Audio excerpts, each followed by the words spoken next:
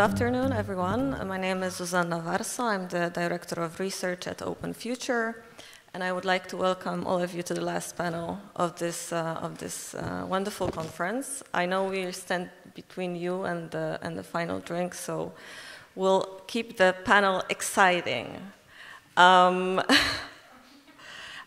I have with me a group of excellent experts who bring a wealth of experience and expertise.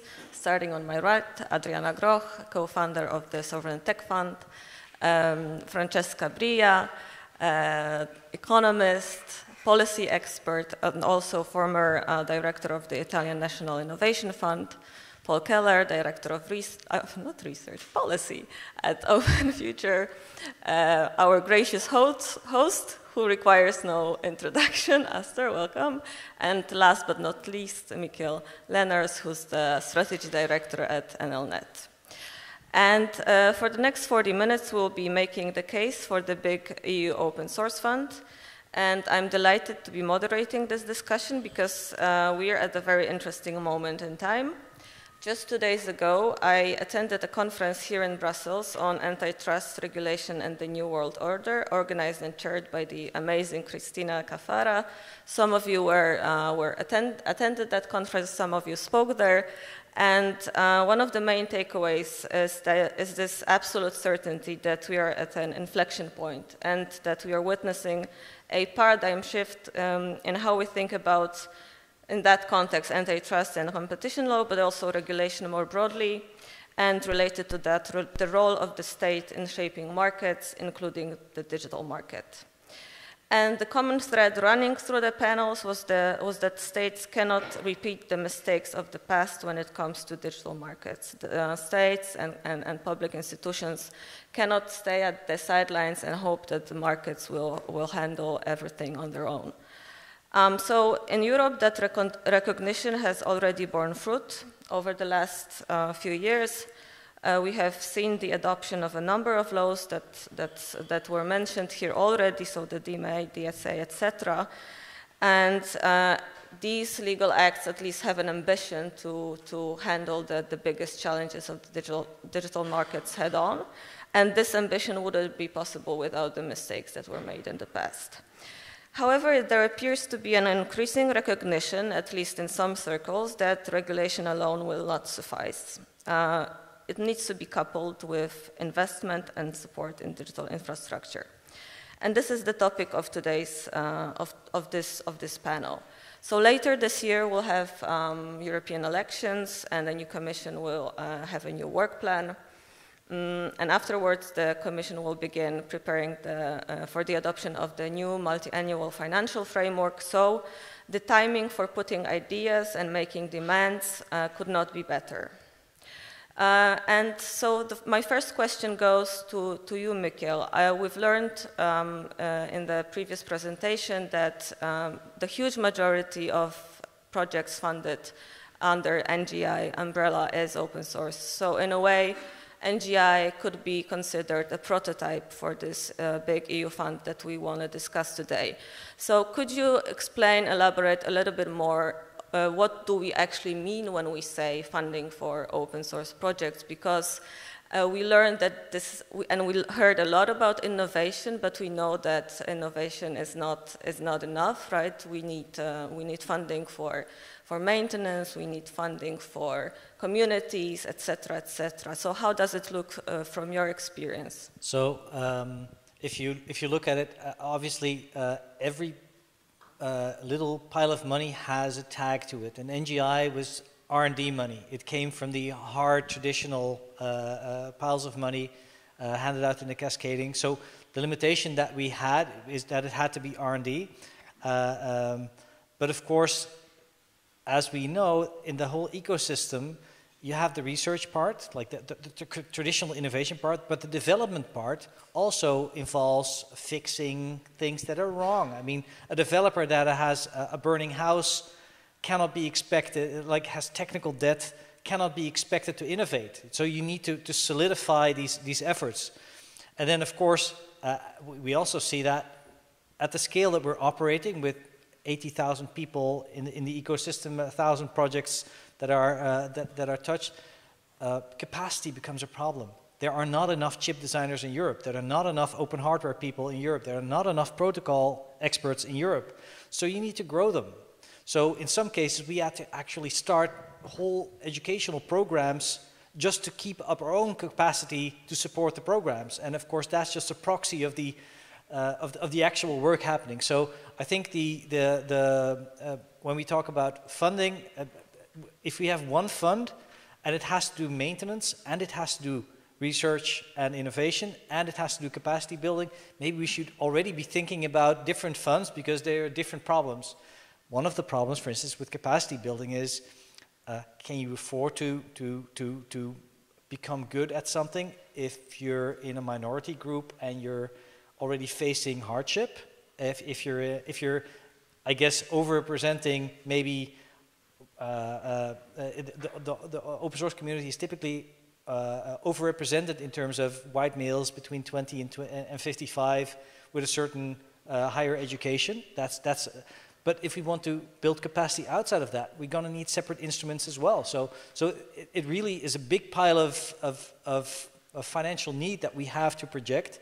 And I think it's a systemic one. Just like the Erasmus programs, we want to make students travel across Europe and learn about Europe and build skills and see across the borders. Well, maybe for the open source community, we need something similar, systemic. So not something that falls apart when, well, say the European Commission decides to take a left turn or a right turn and abandon the next generation internet program, even though it would be stupid to do so because it's the best program since sliced bread. Thanks for that. Adriana, how does it look like from your perspective? You're the co-founder of Sovereign Tech Fund, and although it's still quite young, it can provide a blueprint for what we're talking about today. So how do you see those challenges in funding open source? And can the lessons learned at the national level, in your opinion, be translated into the EU level, how the two might interact, and maybe what are some of the common misconceptions about funding open source, public funding open source?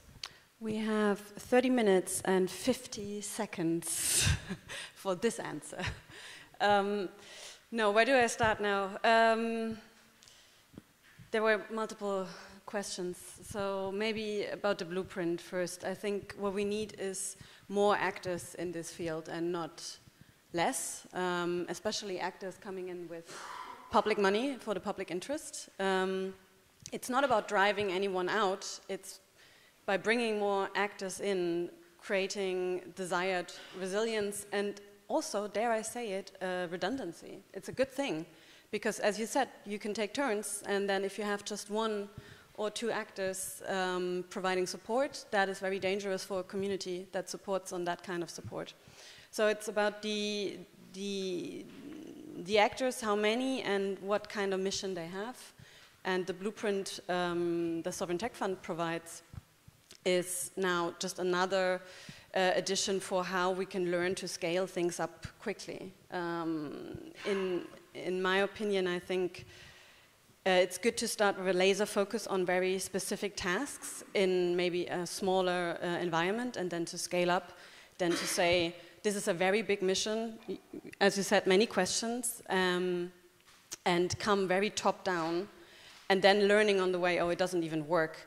Instead, maybe start smaller, and then combine forces and build up. And I think the learnings do definitely apply, because we're not looking with a narrow focus when it comes to location. So the German Sovereign Tech Fund is not funding in Germany. We're looking internationally for projects. We heard that also before. I think Gab said it in his words. It's very important to also not limit this international co-creation and cooperation in the community. So also the programs we design need to take into account how the community works.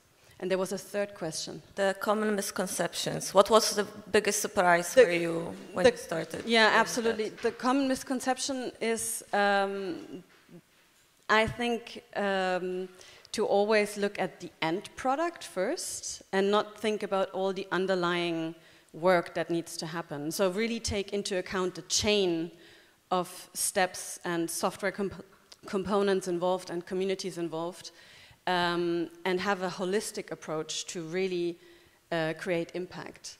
I know it's more attractive to do something you can showcase, especially working with the public sector. They also like that you can showcase things, and the more invisible it becomes, the harder it gets. Also, there's no glory in prevention. All those things come into play, and they make it sometimes really hard to do the work that is very necessary. Also, funds are always limited. We're working with taxpayers' money, so that needs to be taken into account. Also, we work with public procurement laws. That makes it more hard. So look where you can have a leverage effect and do the work that is maybe harder and less attractive, but do it good because it will scale and create some real impact. And then see how this fertile ground leads to some really nice effects. But do not just look at one layer and forget about the rest and think it will sort itself out, because it will not. Thanks for that. Paul, Open Future has been arguing for a European Digital Infrastructure Fund, and the economic arguments speak to the imaginations. When we hear trillions, we imagine very, very, very big numbers, but what other arguments speak in favor of establishing a fund? In other words, what problems would such a fund solve? So I think we've talked about this idea of a public digital infrastructure fund without necessarily having an exact instrument in mind, but I think we need to shift the discussion. Like, I find it very instrumental what Michiel said at the beginning about, if you look how we created this opportunity for the NGI, right? Like, it's carved out of like the research pillar of the EU's budget that comes with certain constraints on the logic, as you described. And we will either be carved, like these activities will be carved out of a pillar, or we will need to argue for our own pillar. And in that sense, like this idea of public digital infrastructure or digital public infrastructure is very strategic, right? Like we need to make a case why there is a part of society, about a part of our societies in the digital realm that needs to be treated separately, that needs to be thought at the very beginning of budget discussions. And you mentioned this is essentially the multi-annual financial framework, a discussion that will take place, or like that will become visible in 2027 again. But we need to be strategic about how we want to position ourselves going in there. And I found it very encouraging to hear sort of some of the lessons on the Foundations panel earlier today, where it was about sort of reflection on how this community, which is present here, sort of understood that there is a necessity to act together for a common interest in interfacing with policymakers. That's often very reactive, right? Like, but we need to realize, and when there is regulatory measures, to be reactive is often sort of what needs to be done. What we tend to forget is that the other side of what public institutions do, budget, plan, is like a very predictable process. We can tell you right now, these discussions will be in 2027. And so we need to have this narrative that says there is a need to invest in infrastructure, which carries with it these notions with a stronger focus on things like maintenance of successful products and essential products, but also maybe carries notions of investing into institutions that can carry this infrastructure with it. That narrative, that discussion needs to start now. And I would encourage like the foundations, the other stakeholders in this space to realize that the earlier you realize and the earlier you invest into taking position with an eye to these discussions which are to come, the more successful we are going to be, hopefully in 3 to 4 years, where we don't have to carve out something out of another budget line, but maybe we can be a budget line. Can I shortly respond to that? Is that the Maybe let's do the first round and then a round of responses. because I wanted Astor you to comment on this, because our focus right now is the public funding for open source, but and that could be seen as this sign of this new wave of approach towards shaping digital markets, stronger role of the state, etc. But do you see a place for private funding in such a European fund? Do you think that these two are exclusionary, or could you see like a cooperation between the two sources? Well, that comes down to like a fairly interesting like governance question of this specific fund. But if we take a few steps back and just look at, let's say, funding into the open source or digital commons ecosystem, I think we need to, I actually use a simpler dichotomy than Michiel with his 4. I essentially think of like innovation or funding new things, and then maintaining old or existing things. And on the question of maintaining old and existing things, the big question is, why aren't the companies paying more? And I really want to point out that a bunch of companies do pay a lot. We have OpenSSF, for example. There are investment vehicles in order to maintain this commons. But just like any commons, there is still a sustainability challenge in that a large number of companies extract or realize, depending on how you see it, huge amounts of value out of open source. The fact that there is a sustainability challenge while so much value is created, I think begs the question, is not like, do they have a role? It's just, why does the government even have to think about this? Well, but the answer there is, you learn it in Economics 101. It's a commons challenge. And so I think if there's something that should come with government funding, it's also figuring out the governance structures that need to be put in place to increase the private funding into the sustainability challenge as well, because commons are not a private or public thing. It's that peculiar thing in the middle. But then when it comes to funding new things, well, I don't know exactly what there will be important decisions made by whoever sets up this fund, but private companies, they are going to fund commons in the future as well. They already are. Companies are building together open source every day. And they are putting resources and money into this. And I think here, the important thing that governments also have to understand is that there is a massive ecosystem already in place. And they are, in this case, joining something that already exists, and they're not creating something new. But I am, always here with a word of caution around those things. Thanks for that. Francesca, one of the risks of the greater involvement of states in shaping the digital markets is that idea of a big state, right? So the risk is that when fighting big tech, we end up with a big state. I recall you mentioning that last time I saw you speak. So can you elaborate on that? What are your thoughts on that? Is there like a middle way, like a third way that we can design? Yeah, thank you. First of all, I think it's quite strange that a panel on money happens at the end of the entire conference, because I would think, this is why you gather all this big community. The message, I think, to policymakers, to Europe, it's obvious, no? It's like, here we need to think how to strengthen, how to scale, how to invest. I think you want to be pretty clear about that from the upfront at the beginning. Obviously, what you're all saying is a lot of things are working. We have a lot of initiatives. They are probably fragmented.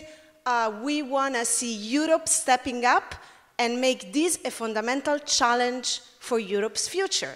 I think this, in my view, this should be the big message, and for a lot of different reasons, because obviously Europe needs a Europe stack.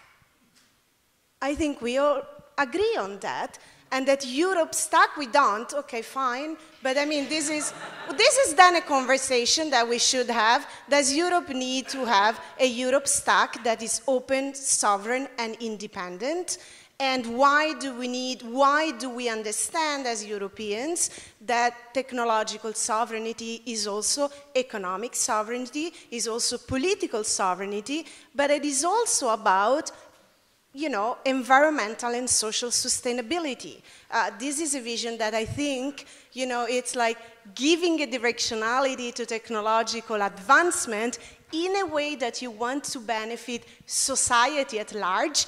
And I think that's the place where Europe can make a difference, to say we have an agenda, technology and economic agenda for public interest, for people first, because we understand that, you know, artificial intelligence, digitization is massively changing society. We have seen it during the pandemic, you know, what it means for education, what it means for healthcare, what it means for the labor market, what it means for cities that are becoming digital and green. So we know that this is a massive transformation of our societies, and I think that's where Europe can really make a difference.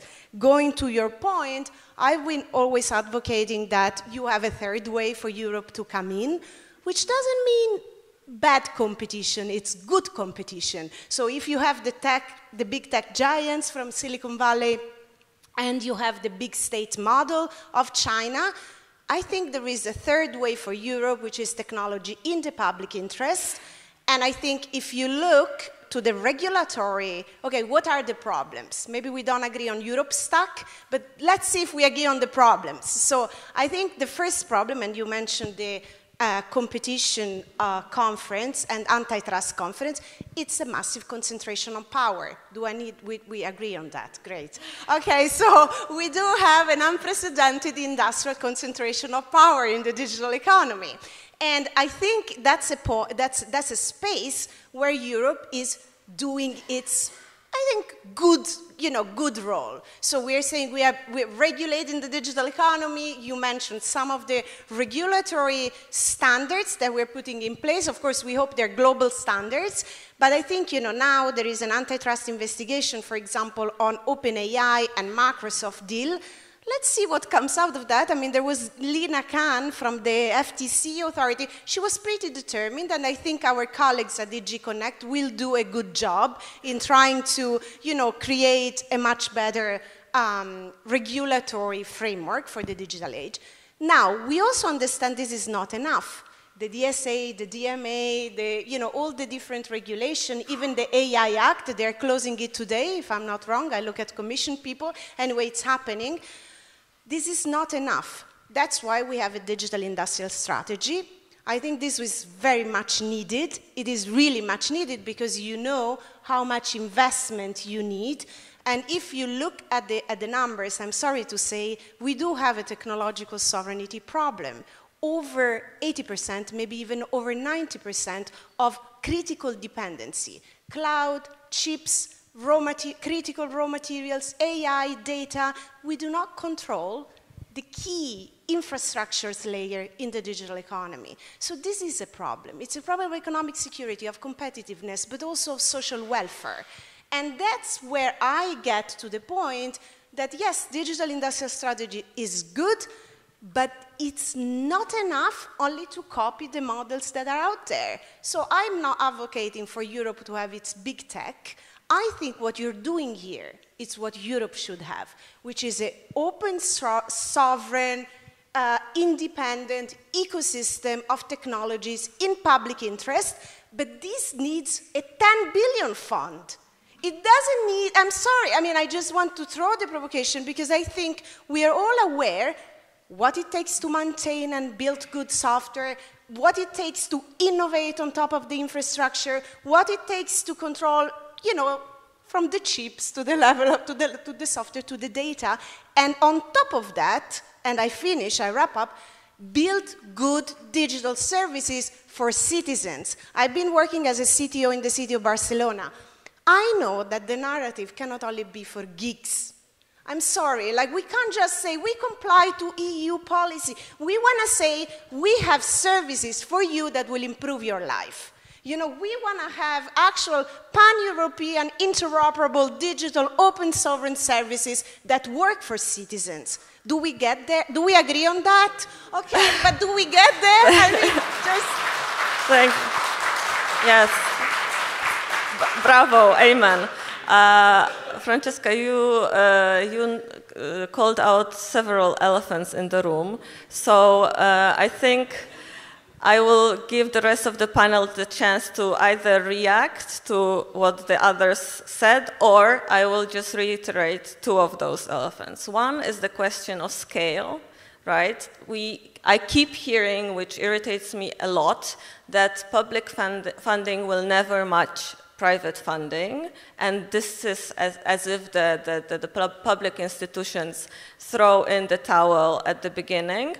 That being said, the question of the scale just repeats that logic of the private industry where bigger is better. Maybe bigger isn't always better. Well, maybe we don't need to match the private funding. Maybe we can find a different way.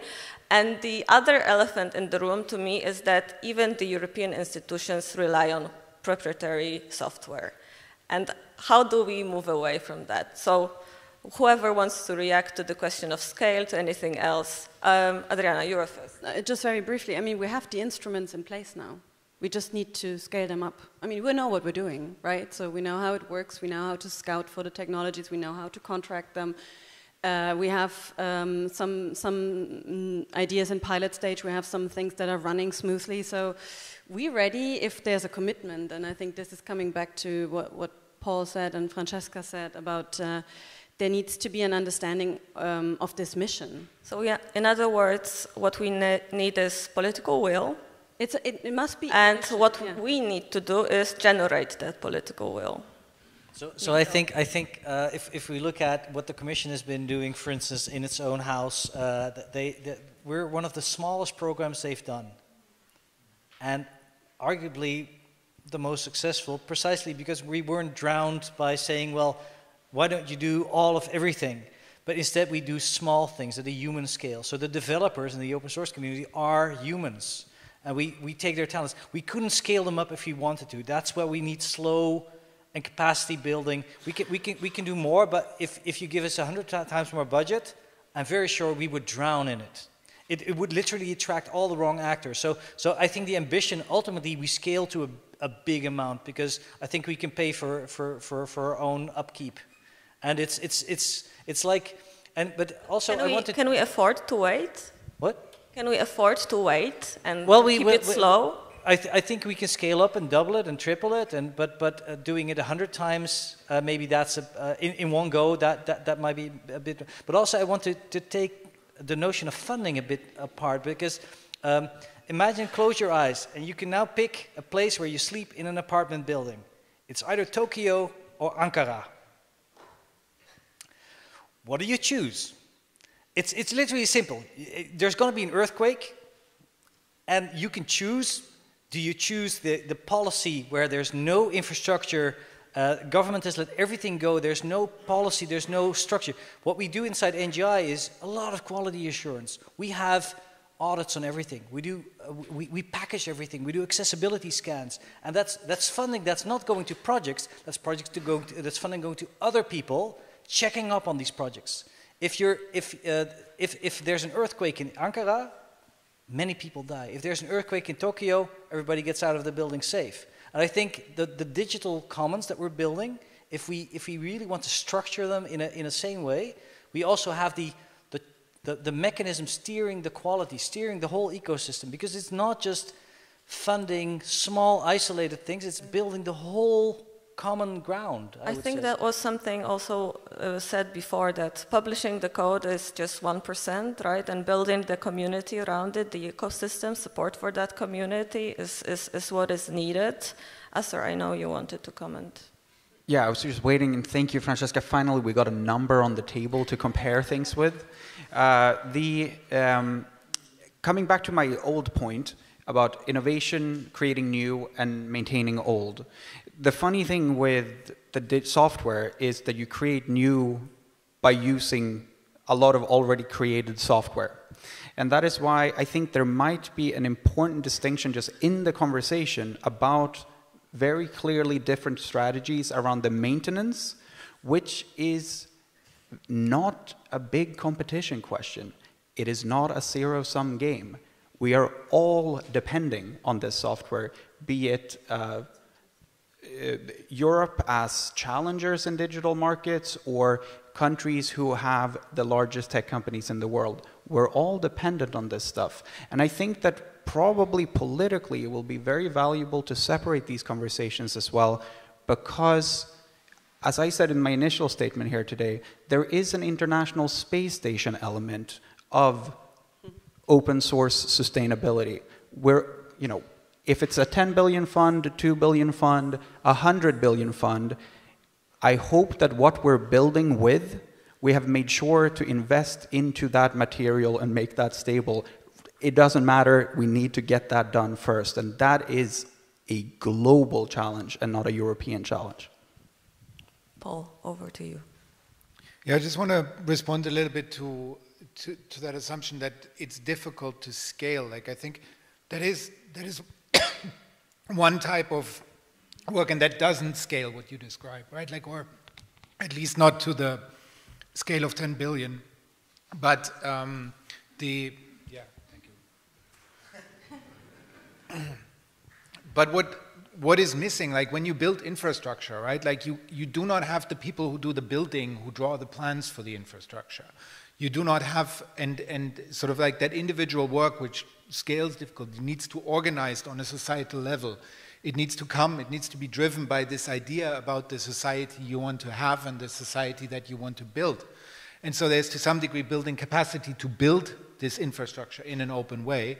But we also need to relearn as society, or we need to reclaim this space of envisaging this infrastructure, in drawing the plans that need to be built and need to be filled. And what for me still is one of the things we need to think, and I come back to the foundations. Foundations are maybe one example, but we probably need to think about other types of institutions for the digital age that help us doing this, that help us building these things. I'm still waiting for sort of why are we constraining our public institutions, the libraries, the research institutions? Why are they largely constrained by the market, are pushed out of the digital realm? We need to give them a role back at the center of these types of digital societies that we want to build. We need them to identify what type of infrastructures that we need. We need to make them the centers of these services for citizens that are delivered, that are useful. And we need both. We need the tools and the ingenuity that comes from developing software, but to some degree we also need to build these bigger lines in which need to be filled by those software systems. That makes me think of a metaphor I've heard recently, that Europe cannot be a playground but must be a player, right? And it seems that these institutions, these public interest institutions, have become like a playground for big tech, and now we want to turn them into actual players. Francesca. Yeah, I think I wanna mention another elephant in the room. Please do. Just at the very end. So I think we can also agree about the fact, he's gonna say no, about the fact, about the fact that the business model isn't working. I mean, I think this is, for me, a massive thing, that the business model of digital platforms. I mean, I think that the question, it was mentioned a little bit, but I think not too much. So the question that monetizing and manipulating personal information and data is undermining European democracy, is undermining democracy overall, but it's certainly very, very concerning. This is still the main business model of the digital age. It is also a question of digital trade. I mean, nowadays, if you look at digital trade, the core is data. It's not even trading, products and services. It's the trading of data. And we have seen the massive, effect that this has on democracy on all of us. I mean, not only because it discriminates, but also because, you know, massive disinformation, massive, you know, we're going to see also during the election this year, which is a very, very important part for us as liberal democracies. And this is very clear also in the AI Act, obviously. So how do we turn away this business model that creates, because it's the business model that creates these problems. So if you say, you know, yes, we are asking companies to actually clean their platforms and to monitor and so on, but if the business model isn't working, then we have to change the business model.